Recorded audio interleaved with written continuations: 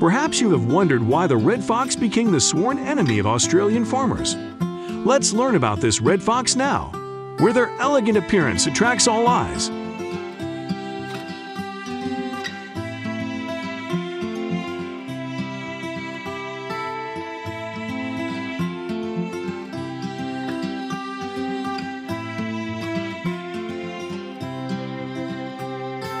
Attractive appearance and shiny eyes, combined with agility and excellent adaptability to many environments, red foxes have become an unpopular topic. Faced with constant pressure from hunters, they become the main target to ensure a stable source of income and provide nutritious food for the community.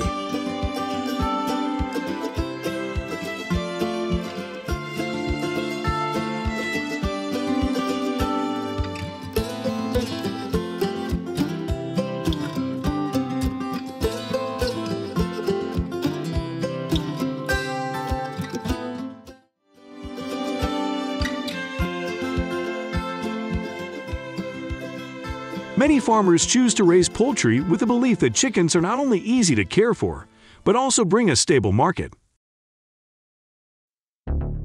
However, chicken flocks often face the risk of being hunted by red foxes, which creates great pressure and concern for farmers.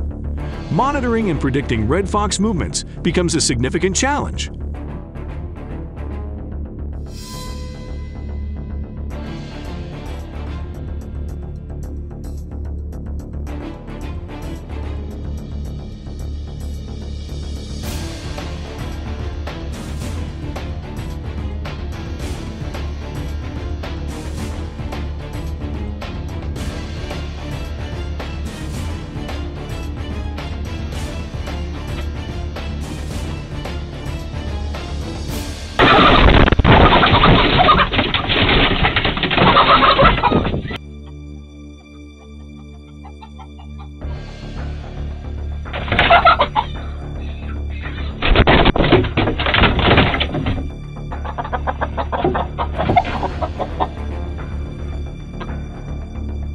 Faced with an emergency situation for their chicken flocks, farmers face great pressure, requiring careful management and the implementation of strong protective measures to ensure the safety of their flocks in advance. Red fox attack.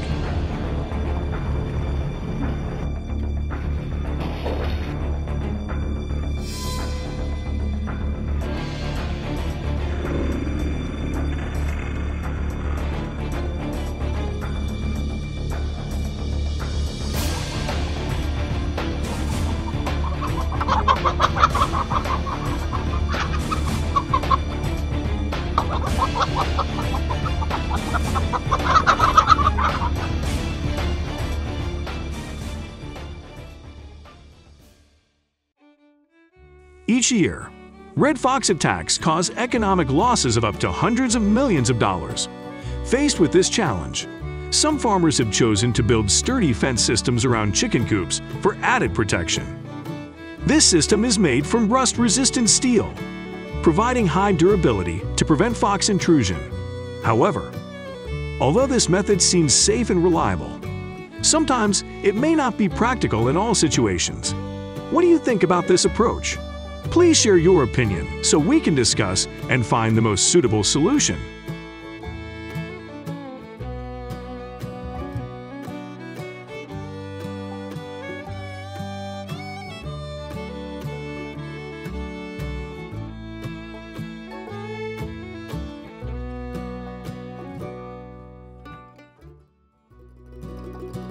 Currently, the sudden increase in the number of red foxes is causing many concerns, creating great challenges for the farming community. To face this situation, some farmers have chosen hunting methods to reduce the number of red foxes, and it is worth noting that this action is completely compliant with legal regulations and allowed by the government.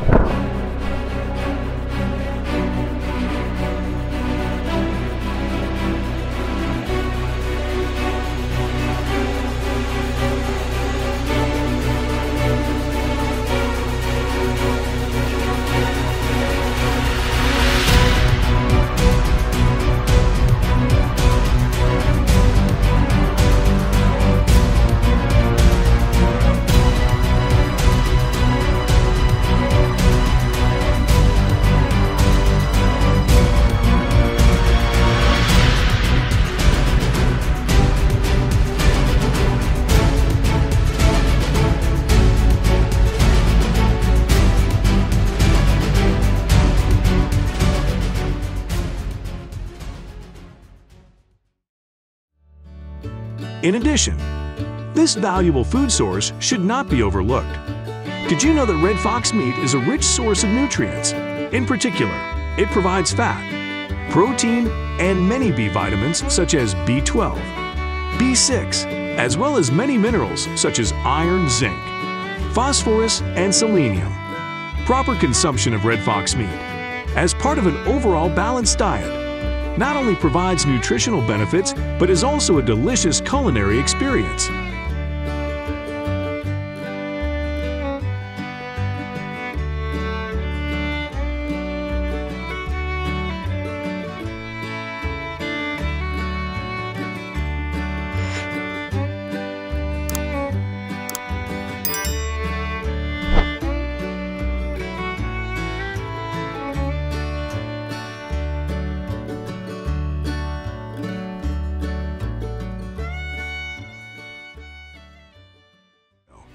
We see wild boars roaming in the fields, causing damage to the crops of farmers.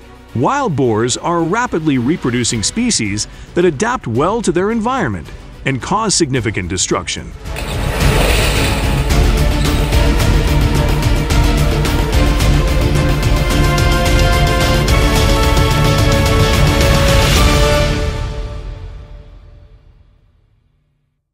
In the United States, wild boars are found in most states, with an estimated population of around 6 million.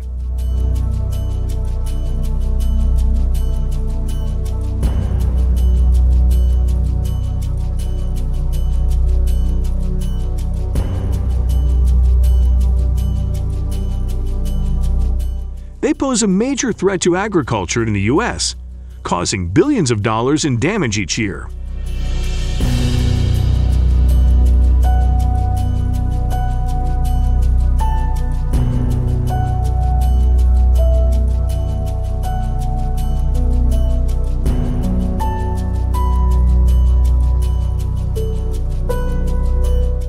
Wild boars are omnivores and can damage all types of crops, including rice, corn, potatoes, yams, as well as various vegetables and fruits.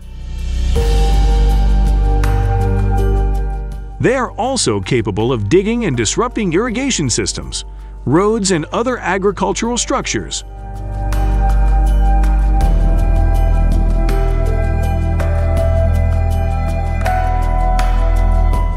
Another consequence of the unfavorable situation with wild boars is serious water pollution in many water sources. As wild boars freely roam in search of food, they can dig deep into the ground, making water sources increasingly dirty and polluted. This poses a threat to the sustainability of water systems, ecosystem structures, and adds more challenges for farmers and resource managers.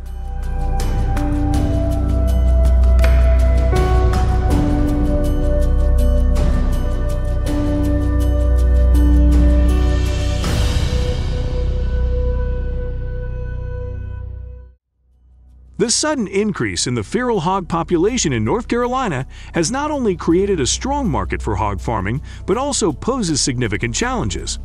Studies from the United States Fish and Wildlife Service project that by 2024, the number of wild pigs in North Carolina could reach about 2 million, accounting for 10% of all feral swine in the United States.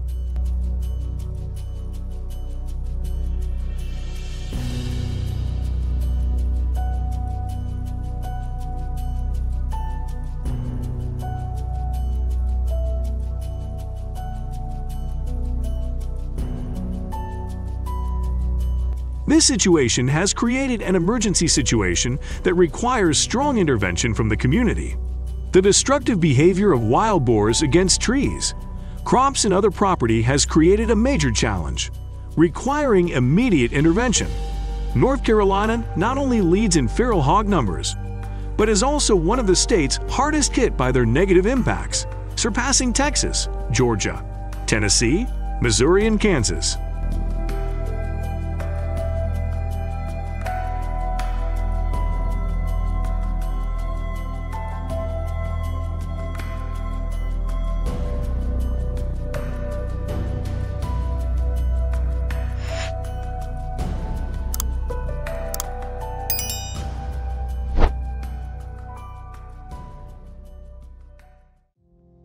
Wild boars are not only an environmental threat, but also pose a risk to public health, carrying dangerous diseases to humans and livestock.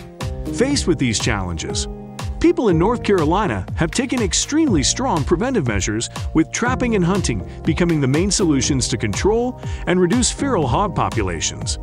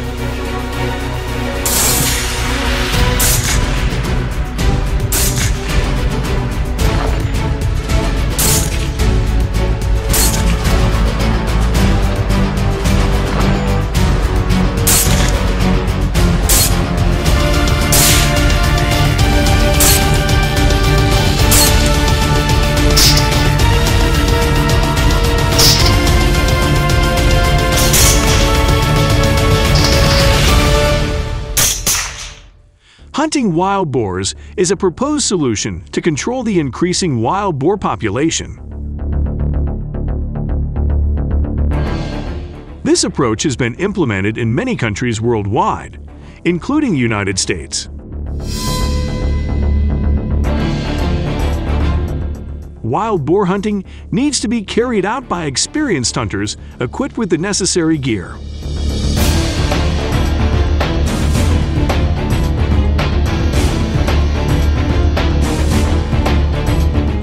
Before the hunt, hunters need to thoroughly understand the terrain and gather information from local residents to predict the behavior of wild boars.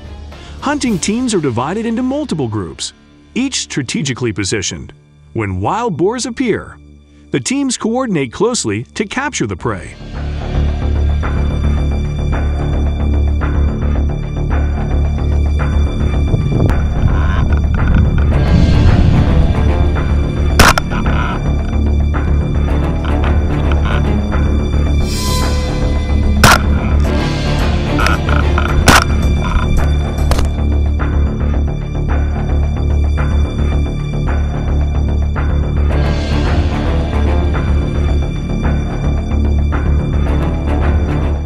Hunting dogs play a crucial role in tracking the traces of wild boars.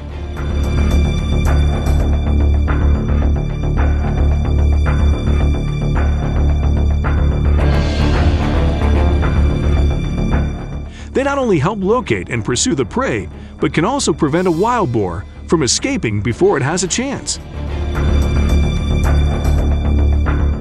The cleverness of hunters at strategic positions ensures that no boar can escape their attention.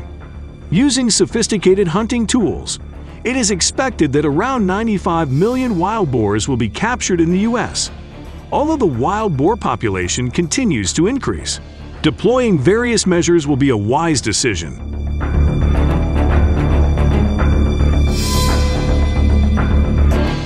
In 2023, hunters in the U.S. captured approximately 9 million wild boars. However, the number of wild boars is still increasing rapidly, requiring the implementation of various measures to control this animal species. You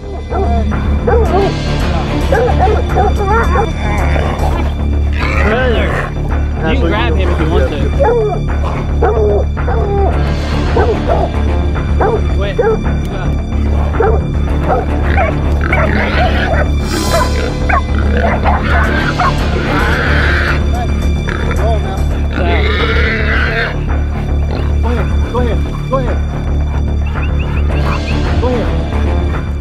The captured wild boars are processed and donated to other regions as gifts.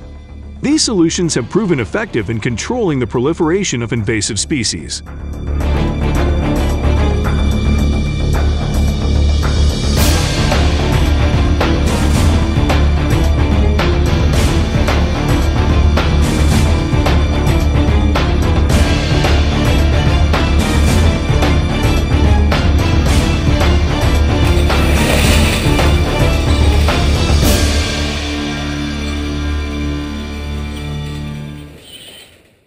Snap traps, like bear traps but specialized for feral hogs, became a common choice among farmers facing this problem. They seek out areas with high pig activity, setting up traps with attractive baits such as corn, potatoes, or even raspberries. Waiting until the hogs fall into traps requires patience on the part of the farmer. But according to the U.S. Fish and Wildlife Service, there was a 20% decrease in wild hog numbers in North Carolina in 2023 compared to the previous year.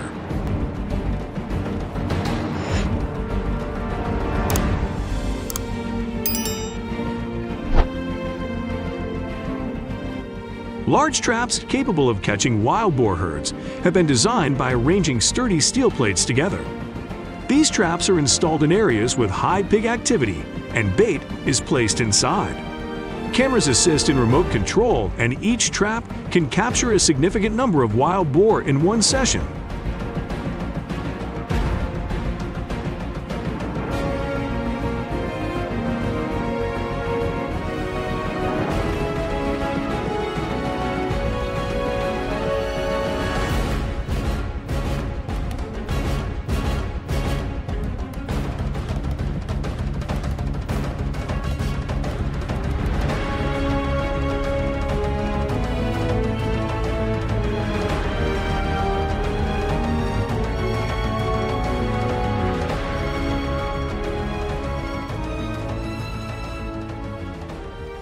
Pitfall traps, net traps, and cage traps are solutions used by Texas farmers. Pitfall traps involve digging a hole, placing bait, and placing a delicate trap at the entrance. Although effective, pitfall traps carry risks of injury to wild boars.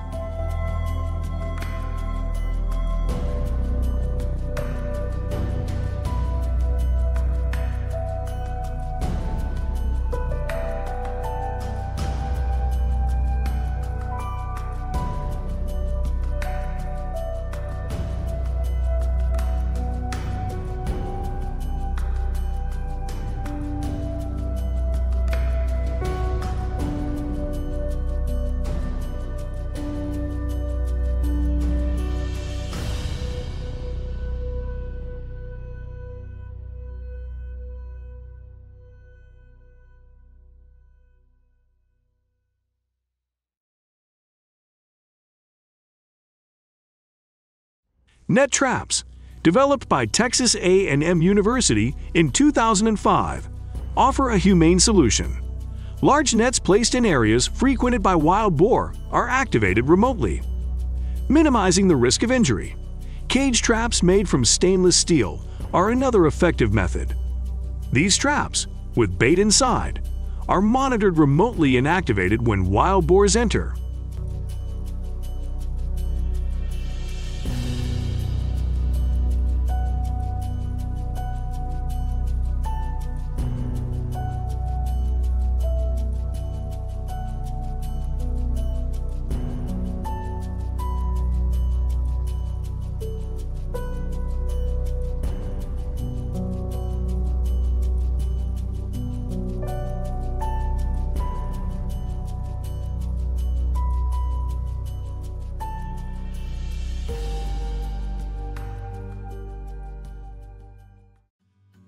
Although these hunting and trapping methods have made progress in controlling feral pig populations, challenges remain. Wild boars are intelligent and flexible, making them a complex problem to manage. The rich forest ecosystem, rich in food diversity, creates challenges in controlling the number of wild pigs. Collaboration between communities, governments, and environmental experts remains important to manage this problem.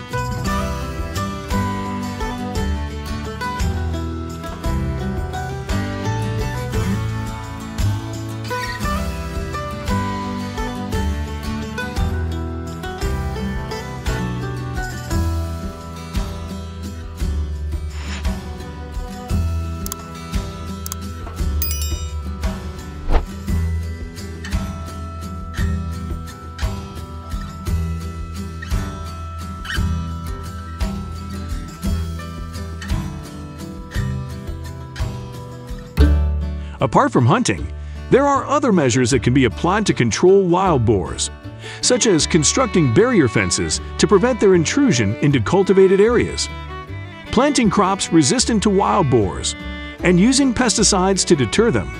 Researching and developing safe and effective preventive measures against wild boars is also essential.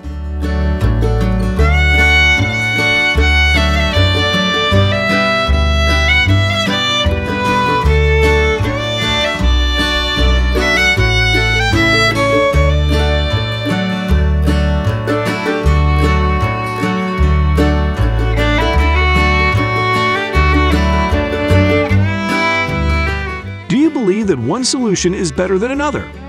If so, please share your opinions and perspectives below.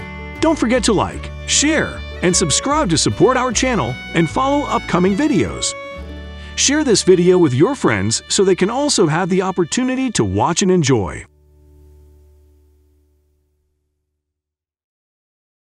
The decline in other predators and the sudden increase in the coyote population in Canada is a notable phenomenon, impacting both habitat and agriculture. What are the reasons for the sharp increase in the wolf population in Canada, and what measures are farmers taking to deal with them?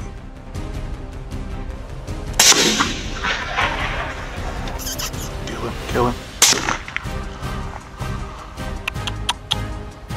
Do it. Below is the content of the video. Please leave a comment OK below if you are interested in this content.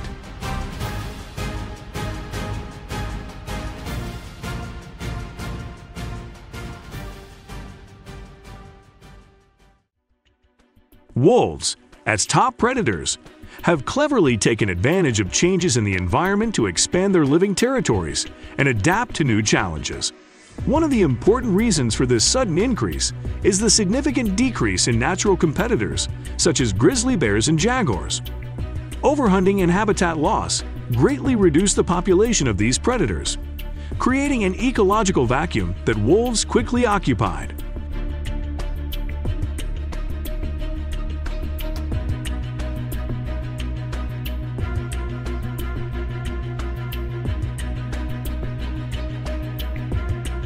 Changes in habitat not only create new opportunities for wolves, but also pose challenges in managing and protecting the urban environment. Another important factor is climate change, which is making Canada's climate more favorable for wolves, helping them adapt to a wider range of climatic conditions. This change may be an important factor behind the recent sudden increase in the wolf population.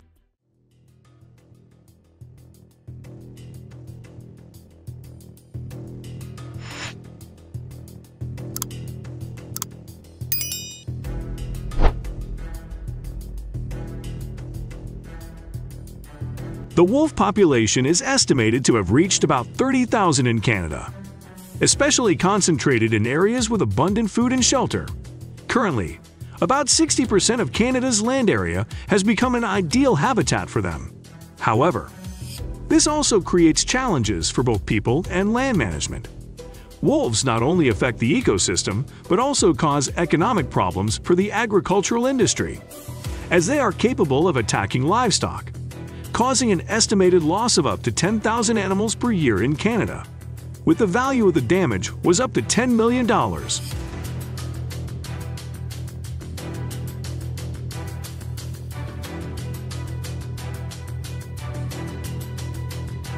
Wolves have strong fertility, with cubs starting to breed after just 2 years, helping the species grow rapidly. Each litter of wolves can have from 4 to 6 pups, and pregnancy lasts 60 days. During the first 6 months of life, they receive special care from their mother, helping them develop and prepare for independent life.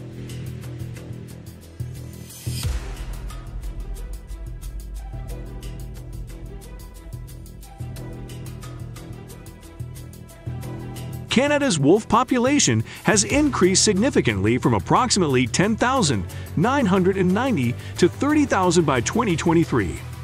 Posing challenges in maintaining ecological balance and managing the population. This growth rate is expected to continue in the future, posing many challenges for conservation and environmental management.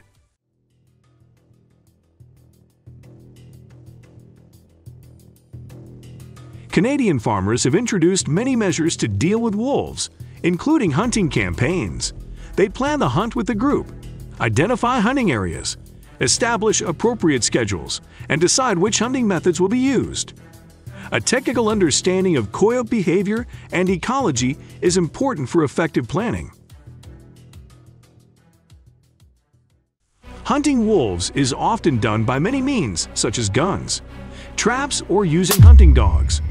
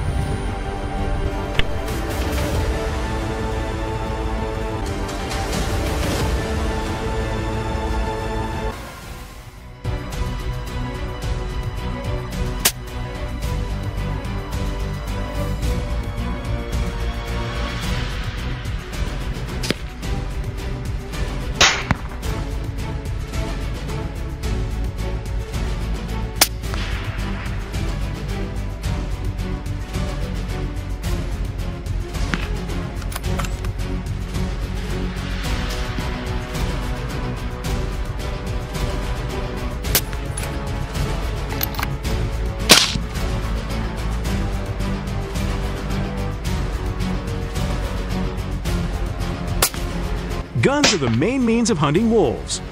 Commonly used guns include rifles or shotguns, often equipped for accuracy and range. Guns can be used in night hunting campaigns or in different weather conditions. Hunters use guns to shoot wolves when they appear in sight. For night hunting campaigns, hunters often use flash or infrared lights to help see targets clearly in low light conditions.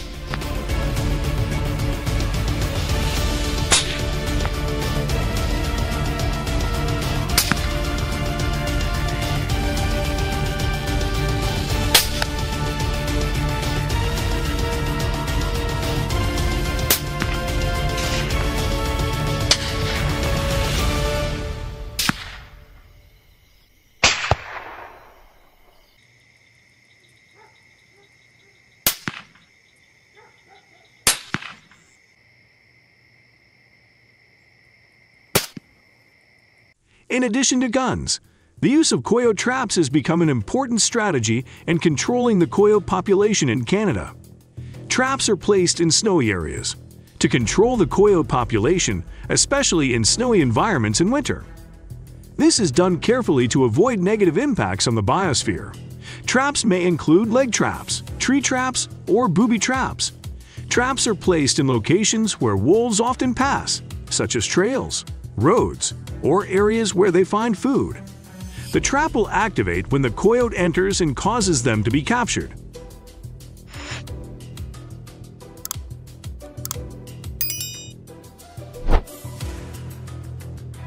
Hunting dogs are also trained to track and catch wolves.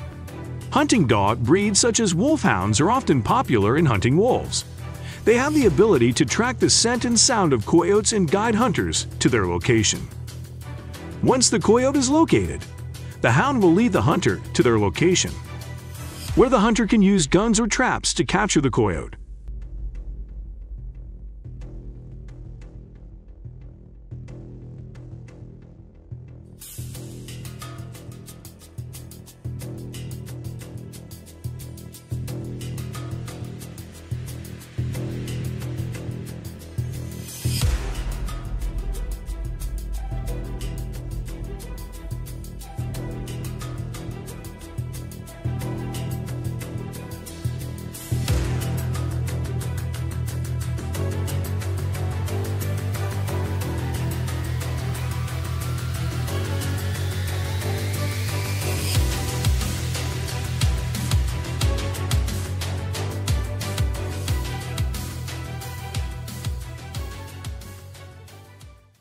These means are often used flexibly depending on environmental conditions, type of wolf, and the objectives of the hunting campaign.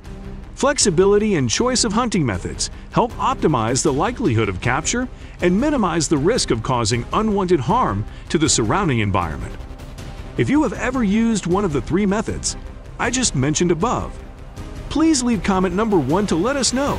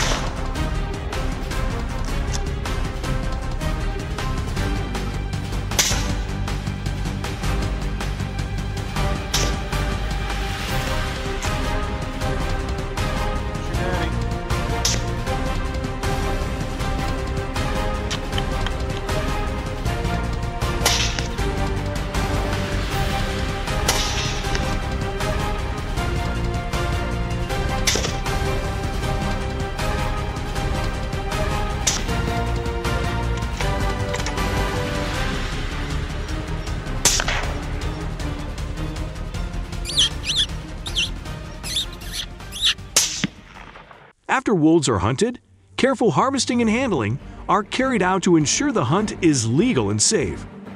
This is also to minimize negative impacts on the surrounding environment.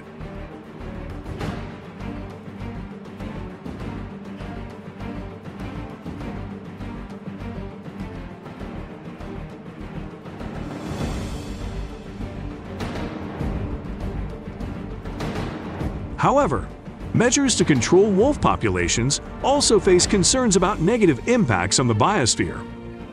It has been suggested that wolves play an important role in maintaining natural balance and controlling herbivore populations. Therefore, balancing short-term benefits and long-term ecosystem impacts is a complex challenge facing land management in Canada.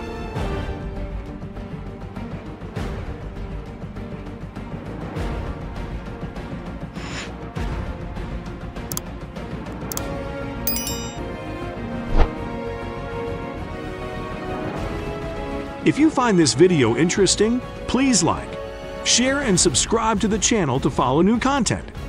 If you are having difficulty managing the farm or are facing some problem, please share your opinion in the comment section below. Your feedback helps us create content tailored to your specific needs. Thanks for watching.